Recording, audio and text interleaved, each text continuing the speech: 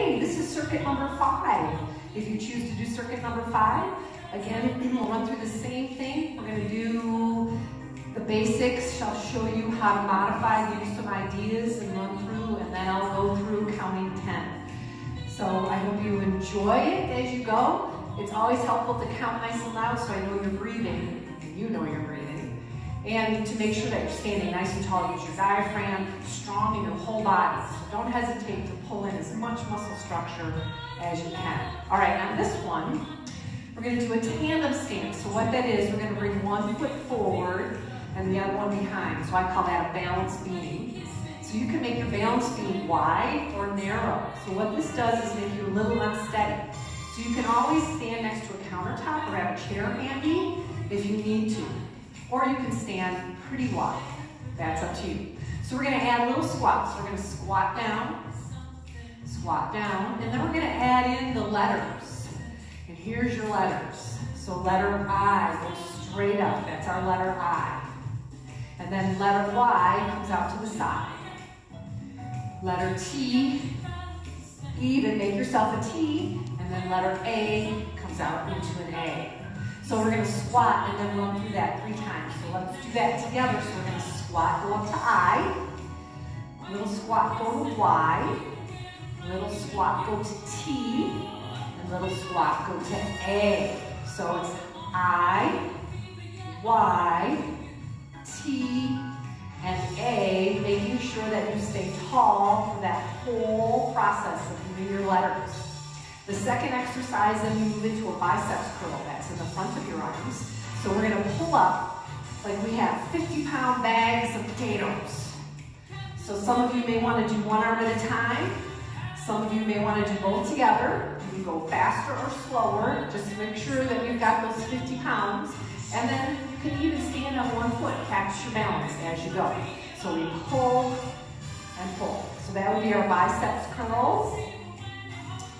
And then we change feet. So the foot that was in front in our tandem, now we change. And we have the other foot forward. So we're going to have to find out, kind of get yourself familiar where you want to be in your tandem stance. So you can stand one foot right in front of the other or make it a little wider. That's up to you. All right, so let's just run through that one again. So we go down, here's our I, and then our Y, into our letter T, and then our letter A. And we would repeat that 3 times through. Then we're going to do 2 accelerations. So the first one is acceleration down. I don't know how you accelerate down, but we do. So you're going to reach your hands up nice and tall. You're going to grab onto that imaginary basketball, and I'm going to pull down as hard as I can, like it's stuck to the ceiling. And then I'm going to reach up nice and slow. I'm going to pull down. So my whole body needs to pay attention. I'm going to drive up and pull. So notice how my breath is strong. So you can make that as quick and strong as you'd like. You don't have to pull up all the way. You can come up real strong and even hop up and come down. So that's totally up to you. So that's our acceleration down. And then we do just the opposite. We're going to start down, accelerate, hop, and down. Hop, and down. Hop, and down. Good. Hop. Don't lose your basketball. Hop. Good. Let me hear you. It's good.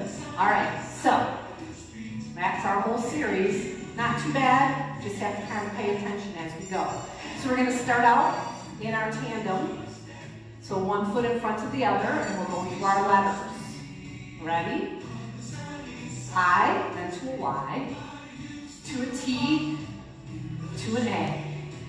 Again, I, to Y, to our T, and A. One last time through. Here's our I, and Y, and T, and A. Then we come right into our biceps curl.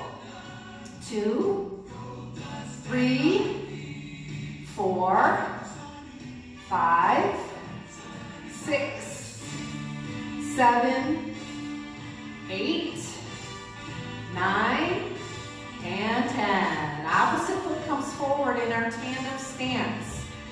I, Y, T, A. Ready? Here we go. Here's our I. and Y. And T and A. 2 more times through I and Y. And T and A. Strong. 1 more, way up and out. Strong. Good. Yes. That's the last one. Good. And then we're going to accelerate it down so we get a nice strong posture. And here we go. 1, 2, 3, 4. Yes. 5. Good. Is it strong? 6. Come on. 7. Reach. 8. Woohoo. 9. 1 more. Yes. And then from there, we're going to start low. Grab onto our basketball. We're going to drive up. Here we go. 1, 2. Slow. 3. Slow. 4.